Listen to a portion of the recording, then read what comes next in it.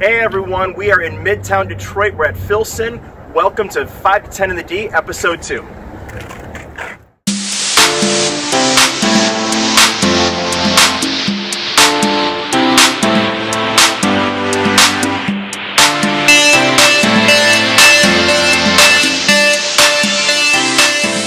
Really excited to have our next guest with me. Sitting right next to me is my good buddy Dave Woodruff. How you doing, man? Good to see you, John. Thanks for having me. Thanks for being on. So what inspired you to get into advertising, and where did it all start? Well, you know, honestly, I was in radio. I interned at WXYZ Radio and then WJR. And WJR was a news intern during the 1980 Republican National Convention. Yeah, so I worked with most of those guys are still there. But I was in radio, and then when I came back and graduated from Miami University, I took up a part-time job as a producer at XYZ, News Talk Radio, and did that for about a year and a half. Did some, broadcasting myself, covering motorsports and a few other things. I called the third turn on the hydroplane races for about 3 years with those guys. Wow. And then I was like, hey, if you're going to work full-time, you got to go to Des Moines or someplace and cut your teeth. And I said, there was a guy working in the sales department at the station. He said, look, if you want to make money, go get out of the behind the mic and go start selling. So I did that, and that led to a connection with someone Debbie Broder. I don't know if you remember Debbie from St. Dunstan. Yes, she was working at Donor. Yeah. And she said, hey, we've got an opening for an assistant account executive working on a couple of accounts. And I'm like, oh, cool. Like what? Like Fago, Detroit Free Press, some really cool Detroit accounts. And I took off for that, and then I ended up going into advertising. I worked at Donor for several years, and then I went to Campbell Ewald. Just like your previous guest, Mike Kraft, worked on Chevy truck. Yeah.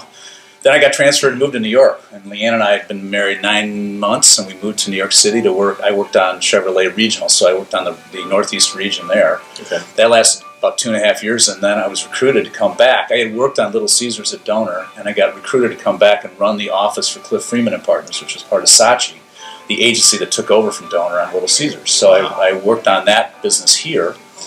And that was a great run. Had a lot of fun, and then ended up getting recruited back by to leave and go to the print side. I ended up getting asked by a guy I used to work for at Campbell Ewald, Dennis Connaughton, to come work at Field and Stream and Outdoor Life and Skiing as the regional marketing director. Mm. So that's how I ended up in media, and then from there, there's some reorganization. I ended up in sales. Okay. Selling for Field and Stream and Outdoor Life. Then from there was a progression of different publishing companies. I worked at Gruner and Jahr. I worked at, certainly Hearst. I was there for almost 12 years as corporate director.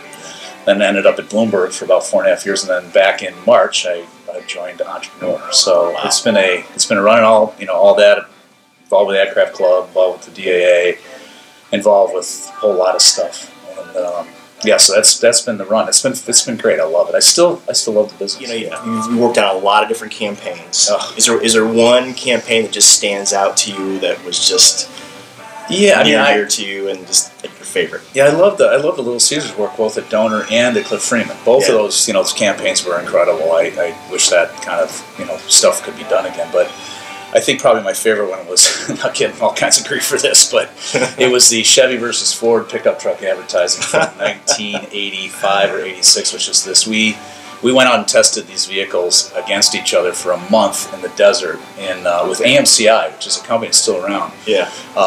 In the desert in California, Carlsbad Raceway, and we came back with these claims that were razor thin.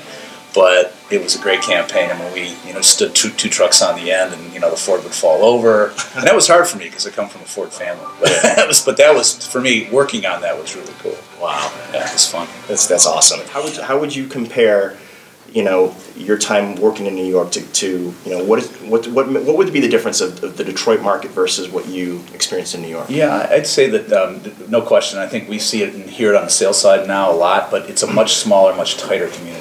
Here in Detroit, and I like that. I like the fact that people in a very tight community. It looks out for each other really well. I think we've seen a lot of that this year.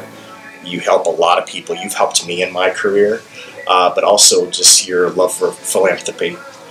Children's Hospital, which is very near to my heart. I had an aunt who passed away there at a very young age of 17 years of age. So I always really appreciated the work you were doing to raise funds for Children's Hospital, but also your brother's organization, the Bob Woodruff Foundation. Yeah. Can you talk to us about that and the history of that and where it all started and where it is today? I think most people know, although now it's getting on to being quite a long time ago when it happened, but in 2006, Bob was 23 days into the job as being the new co-anchor of World News Tonight, along with Elizabeth Vargas, and he was reporting in Iraq while he was waiting for the Palestinian elections to happen. He had been over there and he jumped over to Iraq to cover it, and he got blown up by an IED on January 29, 2006. He ended up with real severe head injuries, all kinds of complications. He was in a coma at Bethesda Naval Hospital for 36 days, and even after that, when he was in the hospital and had woken up, which was a miracle unto itself, we spent a lot of time there. I spent almost 6 weeks straight there the first go, after coming back from Germany with him, because he was evacuated to Landstuhl Hospital. But what we saw there was something we'd never been exposed to before, and that's the military and the military hospital system and injured soldiers and service members. And so but we were lucky. We had ABC, we had Disney, this structure that was built up around us to support Bob, and we also were all lucky enough to have our own careers and great bosses that let us give time to be there, help them recover. But these guys didn't, and they were getting the same medical care, but we knew and we were told that the supportive care they were not going to get. And when they left, they were definitely not going to have the kind of resources we would have. Most of them are in their 20s, not married, whatever.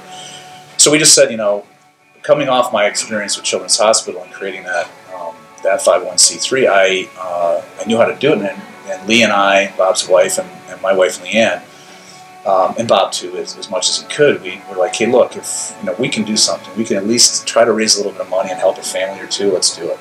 And now, 14 years later, we've raised and given away almost $70 million to about 420 different veteran service organizations around the country in various states and doing various things, and it's become a monster. We're now one of the largest military charities in the country. That's amazing. That's amazing. You guys just returned from a trip just this last Monday in New York, an event. Yeah, right? So we had Stand Up for Heroes, which is our marquee event where we raised a good majority of the money that we raise every year. And Bruce Springsteen has fronted that concert or show every year, except 1 year, 2 years ago, when he was doing his Broadway show. He couldn't do it. And it kicks off the New York Comedy Festival, which runs for 10 days in New York. And it's a combination of both music and comedy. And this year we had four comedians. We had two performers, Bruce and Sheryl Crow, who joined us late. And then we had 4 comedians. Jon Stewart has been with us almost the entire time. Yeah. And I'm happy to call Jon a friend now. And he along with Hassan Minhaj, Ronnie Chang, who was hilarious right now. But it was one of the best events we've ever had, and we raised $5.7 million. Wow! In one night. And here we are, Monday, the day we will hopefully launch this second episode is Veterans Day. Right. How can people get involved with the Bob Woodruff Foundation? Yeah, I think there's, number one, they can donate, and the easiest way to do that is go to the BobWoodruffFoundation.org website. And you can see what we're doing there. We are going to try to do more local events here in Detroit, and I'm hoping we're actually coming up doing an event with the Pistons. We'll be we've got a Bob Woodruff Foundation night down at LRC or LLC, LLA, LCA, LCA. So we're going to do that, and we're hoping. We've done an event, a Sporting Clays event. There's a big surprise, right? Yeah. The last couple of years, we took off the last 2 years. We're going to try to resurrect that next year. So we're trying to do things locally, but really for us, we have a national mission because we take grant requests in from all over the country. So we try to make sure that we're supporting veterans wherever and whenever they need it, and that's a national mission. Exactly. Hey, Dave, John, thank you so much for being on 5 to 10 in the D. Thanks, and everyone, thank you for watching, and we'll see you next time.